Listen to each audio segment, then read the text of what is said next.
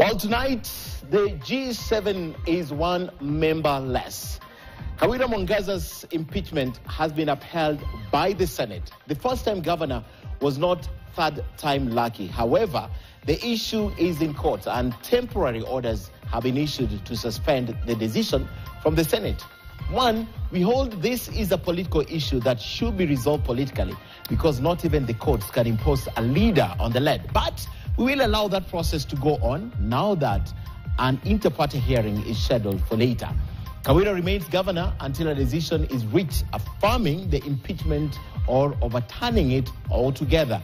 Now, this is possible. It has happened before in the county of Embu.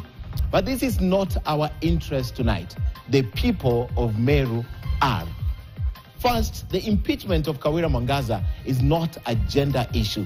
It has been packaged as such. Even though women are the minority in the Council of Governors, in the last election, they were voted in their numbers, 7 to be precise. Even the chairperson of the current Council of Governors is a woman. Now, this preposition that Kawira is being targeted because she is a woman is preposterous and dangerous for democracy. Now, voters of Meru knew this fact and still voted her in. It is an escapist attitude. Male or female, when issues of accountability suffice, they should be adhered and addressed as such. In the second impeachment, Kawira Mwangaza survived because her defense team painted a picture of a woman under siege from the male counterparts in other positions of leadership. Likely her case was based on the same, and of course it succeeded. Now, the county and the country agreed with that case, but there were questions of accountability that were defeated by the PT party. 7 charges against Mwangaza were brought out: misappropriation of county resources, nepotism, unethical practices, bullying and vilifying other leaders, usurping statutory powers, contempt of court, illegal naming of a public road after her husband, and contempt of the Meru County Assembly. Now, these were accountability issues that needed to be addressed. The third impeachment that was confirmed by the Senate also had accountability issues. There were 3. Gross violation of the Constitution, gross violation of various national and county laws, and of course, abuse of that office. This time around, in spite of yet again mounting a defense around witch hunt and attempting to co-opt the gender card, the Senate read through that script and voted in favor of the action that was taken by the County Assembly. And this is our concern tonight. In fact, we dare say that due to the undoubtedly broken relationship between the 2 arms of the county government, Meru County needs to be dissolved. Kawira Mwangaza, if saved by the courts, should petition President William Ruto to dissolve that county.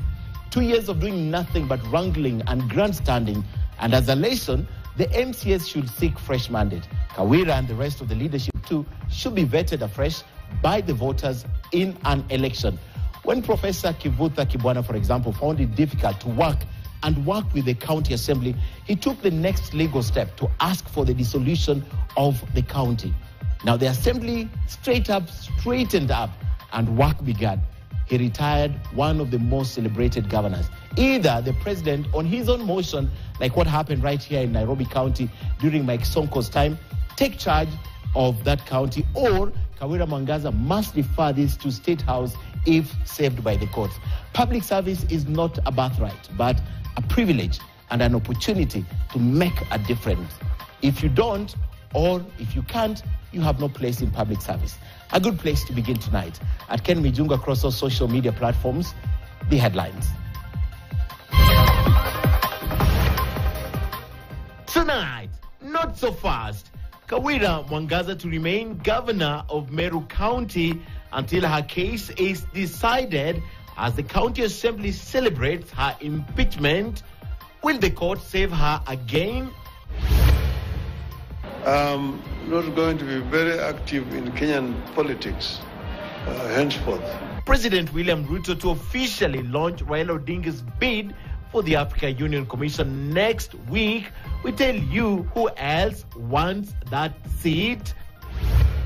The commission has once again failed to address our concerns. And too little, too late. Teachers Service Commission holds last-ditch attempts at averting the looming strike with their unions. Will the talks hold? Also tonight, the hunters are the hunted. Interdicted police officer suspected of aiding escapees from Gigiri police station presented in court. The DCI seeks to hold them for 2 weeks. We tell you why.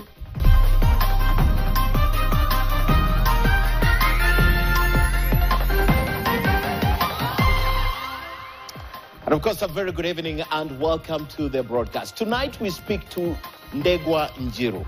He brought the house down literally at the impeachment hearing in the Senate. We ask him where he draws